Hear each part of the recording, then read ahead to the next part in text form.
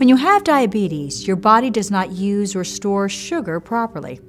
This can cause changes in the vessels that carry blood throughout your body, including your eyes. These blood vessel changes can damage your eye's retina, harming your vision. This eye disease is called diabetic retinopathy.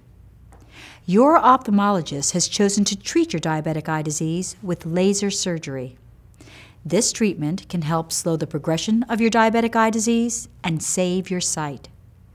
To understand how diabetic eye disease affects your vision, let's take a look at how the eye works.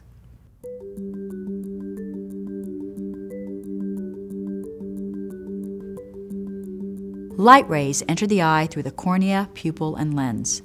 These light rays are focused on the retina, the light-sensitive tissue lining the back of the eye.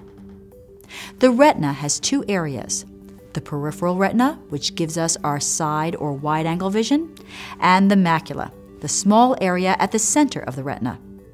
The macula gives us our pinpoint vision, allowing us to see detail clearly. Proliferative diabetic retinopathy, or PDR, is a stage of diabetic eye disease where abnormal blood vessels begin to grow on the surface of the retina. This is called neovascularization. With PDR, many blood vessels in the retina close off, keeping blood from flowing properly to the retina. The retina responds to this problem by trying to grow new blood vessels. However, these new abnormal vessels do not provide proper blood flow. They can also bleed as well as lead to scar tissue, which may cause the retina to wrinkle or even detach from the back of the eye. If similar vessels grow abnormally in the front of the eye, they can block the drainage channels of the eye and cause high pressure and possibly glaucoma. Both your central and side vision can be affected by PDR. Your ophthalmologist has recommended a form of laser treatment called pan-retinal laser photocoagulation, or PRP. It is also known as scatter photocoagulation. This laser treatment helps stop abnormal blood vessels from growing and bleeding. PRP is usually performed in the office and generally takes around 15 minutes. An anesthetic is used to numb your eye, and a special contact lens is placed on your eye to help keep it from moving and to focus the laser. It is important to keep your eyes as still as possible during the treatment.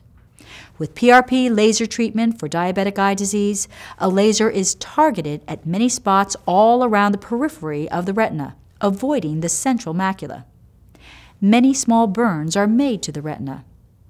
This treatment causes the blood vessels to shrink and often prevents them from growing again in the future. It also decreases the chances of blood vessels bleeding. In some cases, multiple laser treatments may be necessary. As with any medication or procedure, there are risks of side effects and complications with PRP laser surgery.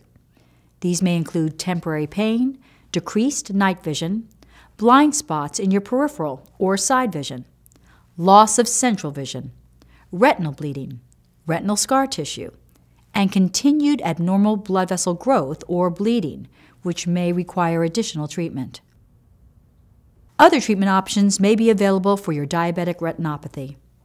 Depending on what your ophthalmologist sees in your eye, these options could include medication injection and other surgery. Your ophthalmologist can explain why he or she chose PRP laser surgery for your particular course of treatment. You do not have to be treated for your diabetic retinopathy. However, if left untreated, the abnormal vessels usually lead to bleeding, scarring, retinal detachment, and loss of vision. The main goal of treating diabetic eye disease is to prevent further vision loss. Treatment does not cure diabetic retinopathy, but it is often effective in helping you keep your sight. Be sure to keep all appointments with your ophthalmologist after treatments. Also, if you have any changes in your vision, you should call your ophthalmologist right away. Monitoring your vision is a vital step toward the goal of preserving your sight.